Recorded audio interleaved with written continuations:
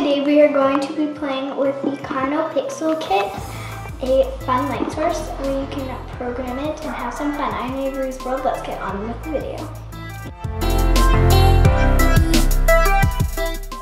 This is what's inside the box. Once you open the box up, there's the instruction manual and 3 sticker sheets. Let's put that aside and get to what's actually in the box. Once you remove the protective layering, there will be the lights themselves, the protective casing, 4 knobs, and a battery. Now let's get on with building it.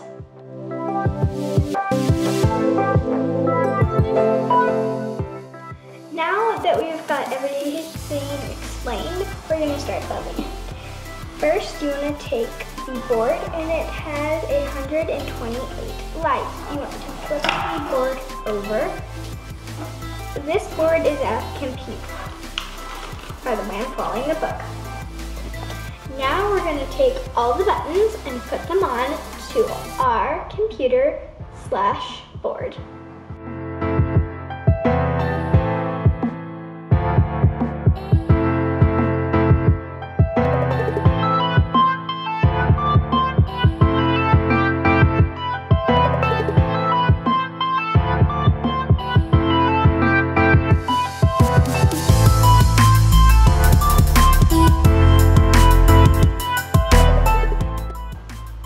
So now we're going to put this battery in here. So first you're going to open the battery up.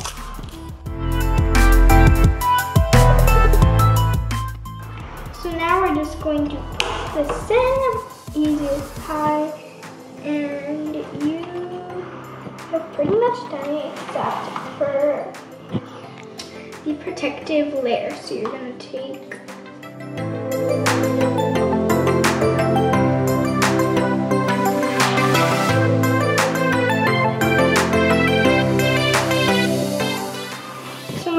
the protective layer on, which will come with the top piece.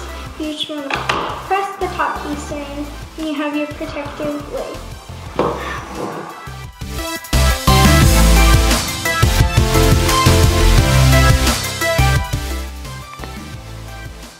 So now that we've built it, we're gonna turn it on. Just press the button that it has built in. Should make a noise like that, and nothing happens. Whoa! So, in our next video, we're gonna learn how to program this to do certain stuff.